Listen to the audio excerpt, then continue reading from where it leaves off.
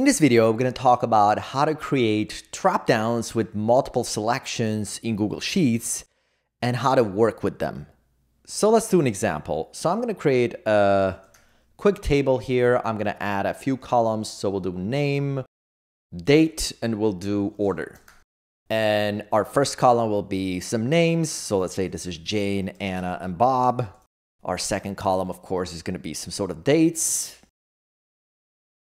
And then finally, the last one is going to be our drop down with multiple selections. So let's say this is going to be an order and they're going to have to choose between having an appetizer, dessert, doesn't matter, some sort of drop down with multiple selections.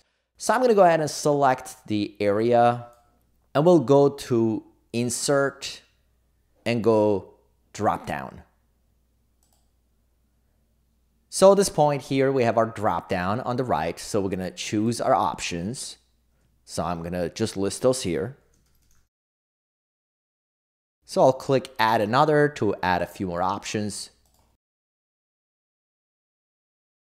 And of course, you can do as many as you like.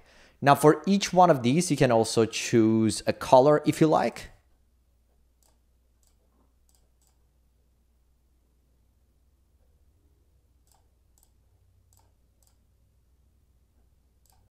And if you want them to be able to choose more than one, you're going to have to click on this allow multiple selections. So I'm just going to click on this, hit done. And at this point, we can just close this and you're going to see that this area converts to drop downs. So if I click on this, we have all those options here. And basically I should be able to choose, let's say this, this, this. And you can see how it populates up here. Now for this one, let's also make some choices. And I'll do something else for this one too. I'll make this column a little bigger so we can see all the choices here. So that's essentially how this is going to work. Now, if I want to extend those drop downs, I could either select this area, go to data, and go to data validation. And here you can see how it says C2, C4. So I can just open this and change this 4 to whatever number I feel is appropriate. So let's say 20.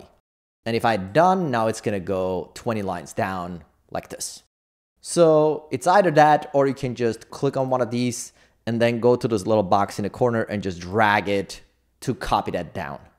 So both should be fine. So you should be able to work with this. So now let me add a little bit more data here so you can see how we can work with this information. And for each one of these, I guess I'll go ahead and make some choices. And maybe for some of them, I'll make no choice. So this is what we have. Now let's take a look and see what actually happens when we choose these multiple choices. So I'm going to go ahead and click on the cell next to this and then use the arrow key left. And if you look here and look up here in the actual cell, you'll see it gives me this salad, entry, and dessert, all separated with a comma and a space. So that's what it's going to do. Now, if you have only one selection, so if we look at this one right here, you can see up here, it's just that one with no commas, no spaces. So essentially, that's the data we're going to have to work with. Another thing that's probably worth to mention is that it's not going to let you choose the same thing more than once. So if we go here and try to click on the same one, instead of copying that multiple times, it's just going to remove it or add it. So that's the way this works.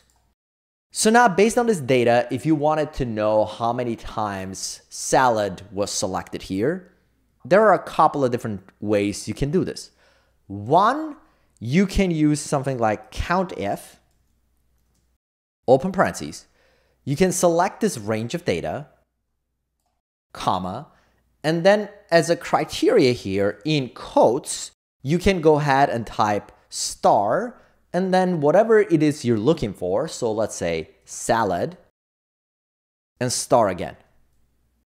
Now at this point, if I'd enter, that basically means anything that contains salad. So you can see I get 4 because we have one salad here, 2, 3, 4. So therefore we get a count of 4.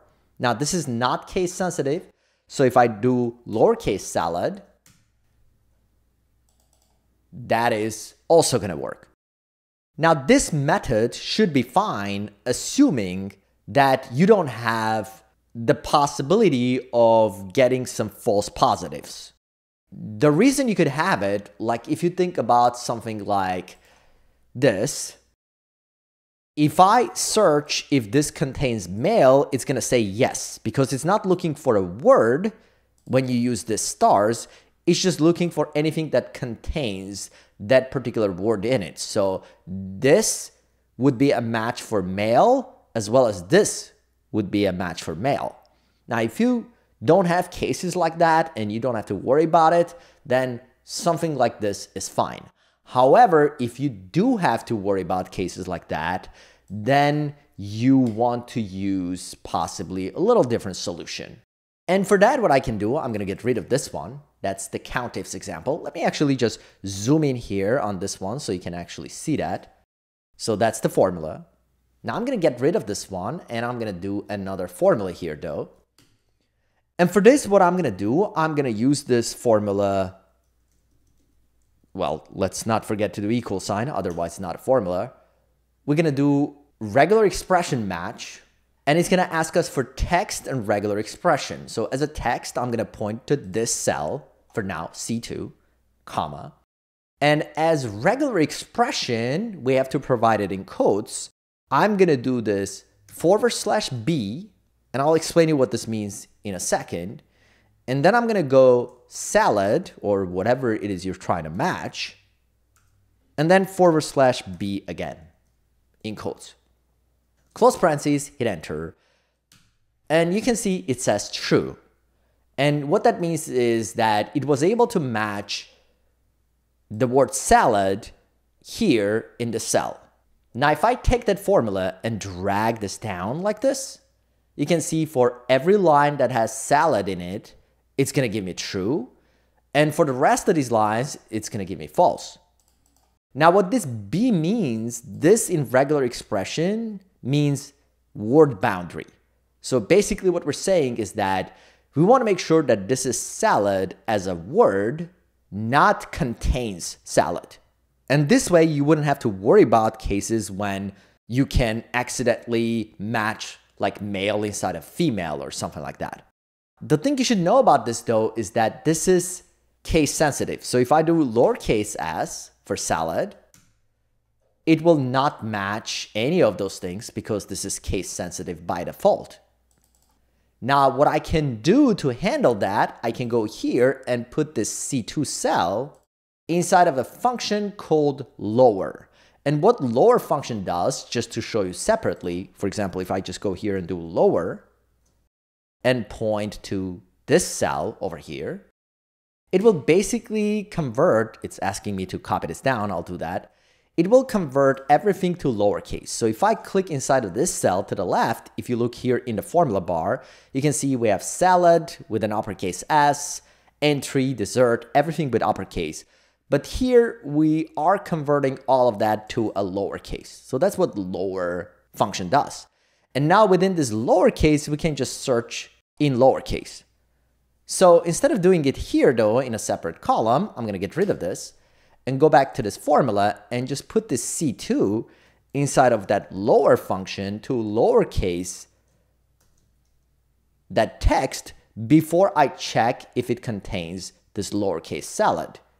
And by doing this, we essentially make this not case sensitive. So now we got true, true, false is here, true, true. Now, in this example, I got a whole bunch of formulas doing this. So I'm going to delete the rest of these formulas, and I just want to take this first formula and adjust it in a way that it works as single formula for all of these lines. And what I'll do for that, instead of this C2, I'll just make this a range. So I'll do C2 colon C. Well, I could go until 8. That should work. But for right now, I'll just go like 15. So that's going to go 15 lines down. And at this point, because we have an array inside of this formula, we have to convert this to an array formula. So we can do that by either pressing Control-Shift-Enter or Command-Shift-Enter, or you can just go here and manually type array formula, open parentheses, and then go after this whole thing and close parentheses. That will convert this to an array formula. So at this point, if I enter, you can see that single formula gives me a bunch of trues for lines where we have the word salad, and for the rest of the lines, we get a false. So now at this point, if I wanted to know how many times we have salad, then I need to essentially just count how many of these are true. And we can do that by doing some sort of count if here. So I'll do equals count if. This is going to be the range of data, comma, and the criteria will be true because we want to count how many of these are trues. So if I do this, hit enter, you'll see we get a 4. And now I can essentially just combine these formulas together. So instead of doing this, I'll just go here, copy this formula without the first equal sign, hit escape, go back to this formula, and instead of this E2, E15, I'll just delete that and I'll paste that formula right here. And if I hit enter, now I have a standalone formula which should work without having this. So if I delete this, this formula now by itself should just count how many lines we have with salad in it. And just to test and make sure this works, now I'll just go here and just choose some things in some new lines. You can see I'm choosing appetizer entry. This count doesn't go up. If I go here and choose entry and a salad, the count goes up because we got a salad here. And of course, if I just go and open one of these and just choose salad, that also should increase the count. So now we know we got essentially 6 out of these have salad in them. Now, of course, then you can reuse this formula for other things. Before I do that though, assuming you want to continue doing this and adding more to this, you can simply just go here and remove this 15. And that will send this all the way down to the last row in the spreadsheet. And that's going to work. And this will give us the number of salads we got. So let me add a column and call this salad. And then I can essentially just grab this formula, copy it, hit escape, and paste it right here. And in this one, I can just change this word to whatever it is you're targeting. So again, this is going to be lowercase because we're lowercasing the data. So for example, if I just go ahead and add appetizer here, hit enter, it's going to say we got 3 of those. And that should make sense because we got this, we got this, we got this. And of course, you can just repeat this for every option.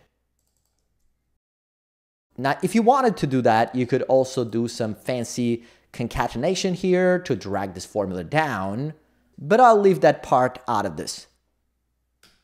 So there you go. That's your multi-choice dropdowns.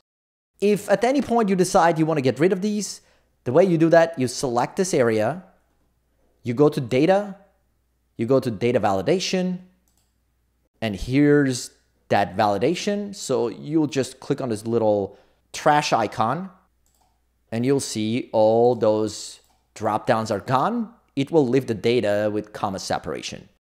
So this is a great addition in Google Sheets. It's been a while since I've seen something nice. Let me know how you like this and if you have any questions in comments. And as always, thanks for watching.